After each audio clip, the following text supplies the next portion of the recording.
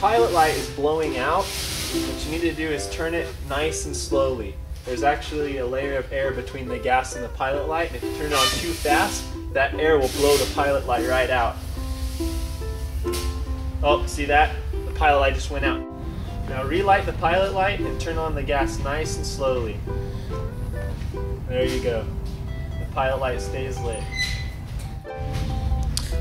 Now your pilot light comes with a standard default setting that should work just fine. However, if you find that your pilot light flame is too big or too small, you can always adjust it manually right here on your valve using a regular screwdriver.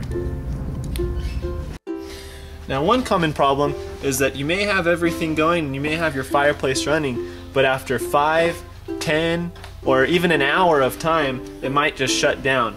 And that's caused by this thermocouple overheating. So this thermocouple would need to be placed in such a way that it would not be getting such direct flame that would cause it to overheat. So you want your pilot light to be able to light the fire, but you also want your thermocouple to be able to be a safe distance out of the burner fire once your fire is going. You can make some minor adjustments by sliding this along the back of the pan, and you can also tweak and turn this based on flame location. So if you're having problems overheating, you may want to turn the thermocouple so that it's further away from the back of the pan. If you're having problems lighting the fire, you may want to move it a little bit closer.